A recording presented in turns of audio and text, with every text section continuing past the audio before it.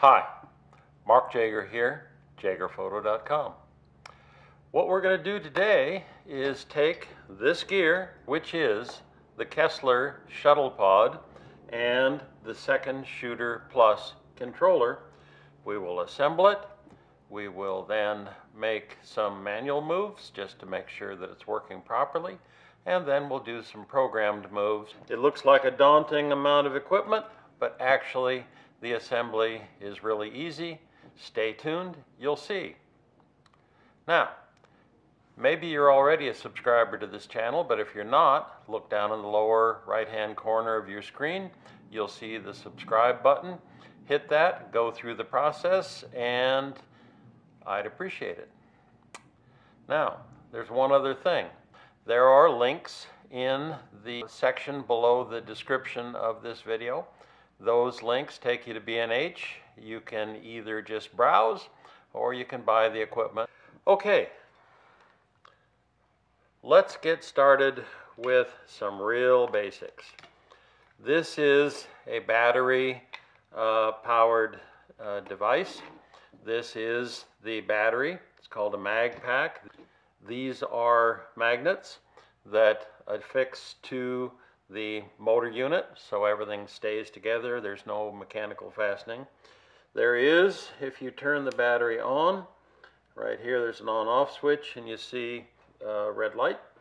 There is a button right here that you can push that will show you that there is a full charge on this battery. Hopefully you can see that as I press this. You see one red light and 3 green lights. Now, to charge the battery, many times on a lot of devices it's not necessary, but in this case you need to plug in the battery charger to power and then turn the battery on. When you do that, the charging cycle will complete, and at the moment this battery is fully charged, so it shows green already, but if it were charging it would show orange, and then when the charge was complete it would show green. The whole point of showing you this up front is put your battery on the charger when you get the equipment. By the time you're assembled, you'll at least have a reasonable charge on the battery and you'll be ready to go. Now, the Kessler Shuttle Pod uses these 3/4 inch by 1.5 inch aluminum rails, and the lengths are all 4 foot. If you want to go to something longer than 4 feet, they have these bars that slide into the rail. You grab the 1/4-20 thumb screws and fasten that just a little bit. Slide it into this side here and go ahead and tighten this a little bit. Now, if you want to end up supporting this in the middle instead of at the ends of the tracks that you'll see, there is this crossbar, and you'll notice here that there is a circular machined spot and a slot. Basically, you slide this in, go ahead, fasten the thumb screws down the rest of the way, and now, in case you haven't thought of it, this is the bottom. But if you put it the other way around, then if you put it like this, then the slots are trying to come out from the screw, from under the screws, and it's less secure.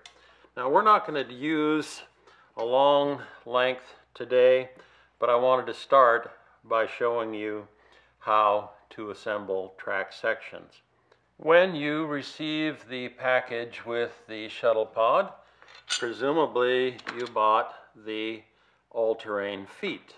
that comes in what they call their Moco kit. Moco short for motion control. If you undo the two clamps, then the feet can be deployed.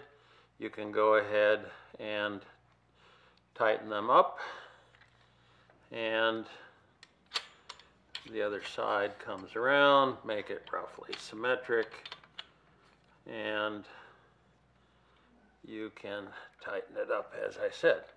Now, once we're in this position, you can see that there are a slot here and a slot there that will be the fixing point for the bars. Go ahead, take a bar, stick it through, leave it extending out something on the inch to inch and a half range, and repeat over here. If you're thin, you can do that. I'm not so thin, so go ahead, stick it through here, and tighten these thumb wheels, and one side is complete. Now, we'll just stick that right about there and let this other side go down a moment. Now, the other side here is basically including a low profile ball mount that you can get from Kessler, and this is a tripod base unit that fits my Manfrotto tripods. If you want, you can leave the feet folded up and attach this to your tripod as a means of supporting the rail. In this case, I'm going to use the feet. Just going to move this one out a tiny bit more, and we'll stick it on here.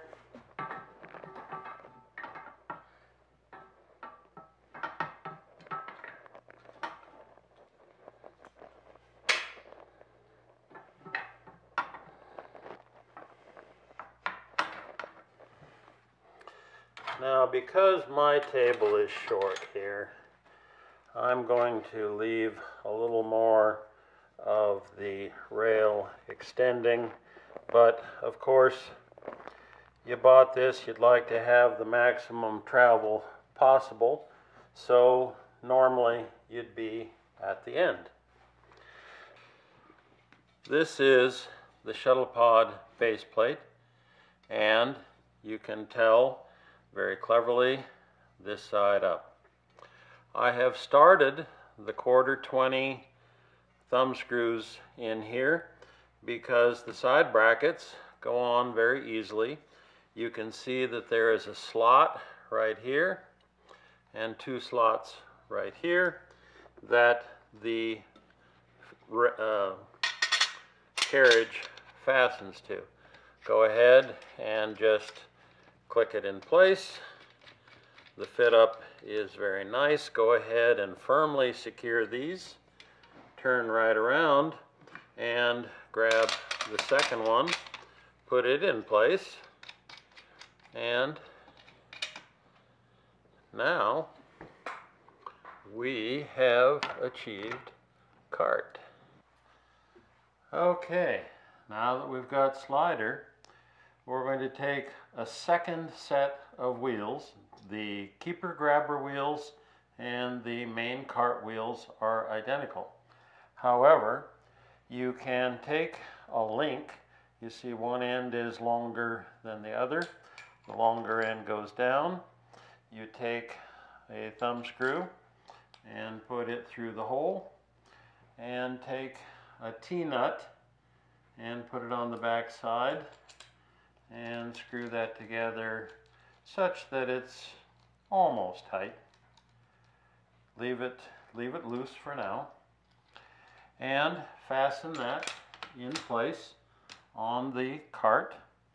Take another thumb screw and T-nut, Put it on the back side, again, almost tight. And here, same deal. And put that together. Then take your hand, tension the whole thing, and tighten the 4 screws. Go back, give them one more little turn, and you're good to go. Now I've already done the back side, so we'll spare the video time to repeat that because the back side is identically equal to the front. Now, just for the giggles of it, let's put on the motor drive plate. And it has 2 1032 screws. They go into the shuttle pod plate, and just that easy, things are attached. The next step would be to take one of the clamps for the drive belt and fasten it on this end. Take a second one and fasten it on this end outside of the outrigger feet. Now, take your belt and give it a heave over here, and take the cogs down, feed it through right above the wheels, and feed it up through the spot between the drive wheel, the cog wheel, and the idler wheel, which is smooth, and hold it with your fingers so that there are no gaps between the cogs of the belt and the cogs of the drive wheel. Pull enough through that you can open the clamp here. Go ahead and snug that up. Repeat the process on this side where you find a spot where you can get the cogs down into the grooves in the belt. Loosen the clamp, slide it out. You can see that we've got slack here. Just slide it out until the belt is fairly tight. At this point, you can attach the motor unit. The motor unit has 2 1032 screws and a drive belt. That slips on with the screws like this. You slide the belt around the outside, raise the motor unit to draw the drive belt tight, and tighten the screws. Next, we have what's euphemistically called the cheese plate.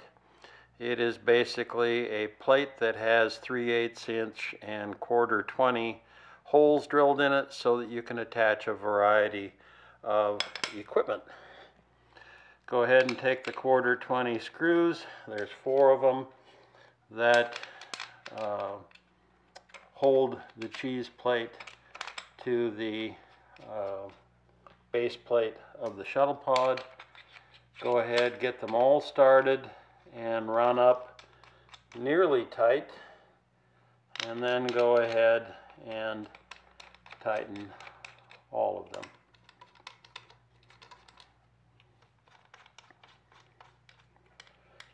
Next, because this is a female 3/8 inch thread, we're going to take an adapter that is male and screw it in, and we can then take the pan and tilt head, put it on, and screw it in place. All of this, like I say, is just more or less plug and play, no wrenches, screwdrivers, whatever. This is all hand tools. Don't worry much about where this stops. We'll take care of that with a manual move. Next, we take the battery and the battery cable. Right next to the on-off switch, there is a receptacle for the cable, and it basically fastens in place there. The second shooter plus has on one end a light and the slider, pan, and tilt Cat5 connections. Over on this side we have the power, which we will use, and it has a USB and expansion ports, and that all goes together magnetically. Now, to finish up, let's take a Cat5 cable, go into the slider receptacle on the second shooter plus, and hook it up to the motor. Take the next cable, plug it into the pan channel, and come around and plug it into the pan head. Take the last cable and plug it into the second shooter controller for the tilt, and come around and secure it for the tilt. At this point, we're ready to go. Okay, let's power on the unit by turning on the battery. And you'll see that the first thing that happens is we get a Kessler second shooter logo. And we're going to select standalone. All selections are made by hitting the enter key. It takes us to the next choices of program move, manual move, turntable, or settings. We're going to scroll down by using the center up and down arrows to manual move and hit enter. We're going to leave the speed at 50%, the ramp at 50%, and we're just going to go down here to start. It goes to running. Now, if we pan, we can go left or right, and you want to be sure that your cables are free. But we're going to go around until we get to a good starting position for the pan head, which is the direction of the camera. And the tilt is much as you'd expect, forward and back. And the same with the slider, left and right. We've just verified that the second shooter plus is communicating with the controller, and that the battery and motor and all the functions are operational. So let's do something more interesting. Let's go to hit the menu button twice, up arrow once to program mode, hit enter, select 2 keyframes. Now we're going to, under manual control, move the slider to a starting position, move the pan to a starting position, and move the tilt. Same story, starting position. Now maybe this is too radical, but it allows you to see the movement. We then hit enter. That sets the first keyframe. We're now going to manually scrub to another position with the slider, with the tilt head and the pan.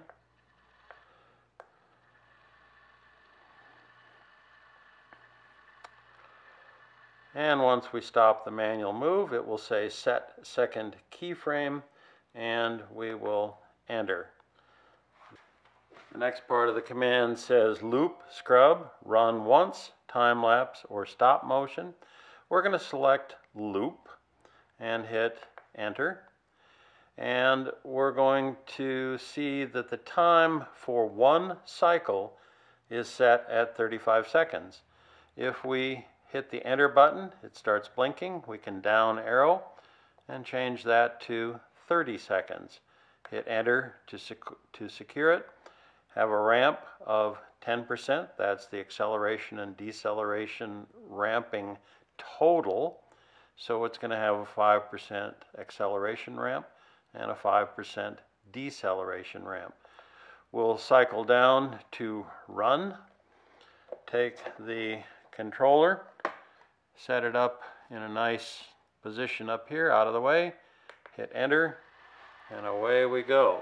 It's moving to the first keyframe at this point, which you may recall we set a big tilt and a pan to the left.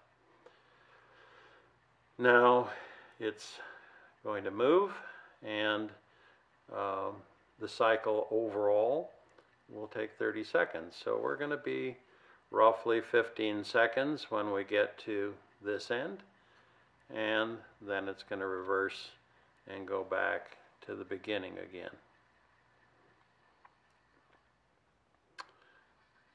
Slowed down, now it's ramping back up again, and we're heading back towards the settings that we had at the first keyframe. Now this, in looping mode, will continue until you tell it to stop, which I will do by hitting the enter button, and it stops. So you can set 3 keyframe moves. You can also do time-lapse with continuous shooting, or move, shoot, move, basically stop and go. You can also do stop motion, where you take a frame, move, take a frame, move, take a frame, etc. And all of those subjects have video that explains them pretty well on the KesslerCrane.com website, so I'm not going to repeat the information here. If you haven't already, hit that subscribe button at the bottom right hand part of the screen. I appreciate all my subscribers.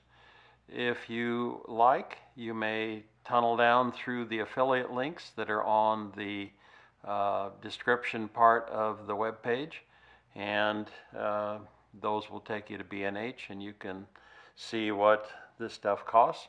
Of course, you can shop at KesslerCrane.com directly. That's it. Thank you for watching. I hope you enjoy the tutorial. I'm going to go out in the field and try and do the Milky Way this evening.